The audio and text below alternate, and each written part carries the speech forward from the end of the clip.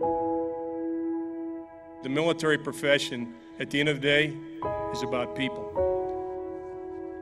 And the primary difference between success and failure on and off the battlefield has historically been about the human. It's been about the human, not about the hardware. I believe you can primarily attribute any success that we've had in the battlefield in our history to the actions of individual sailors, soldiers, airmen, and Marines. Their willingness to go out day after day and do what must be done has made the difference.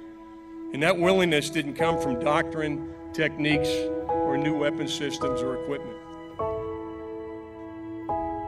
The will to endure when the mission is tough, the willingness to put yourself at risk, to put the needs of your wingmen ahead of your own, all that comes from intangibles. A World War I Marine described those intangibles as such things as regiments hand down forever. And of course, I'm referring to qualities like courage, honor, commitment, loyalty, and selflessness.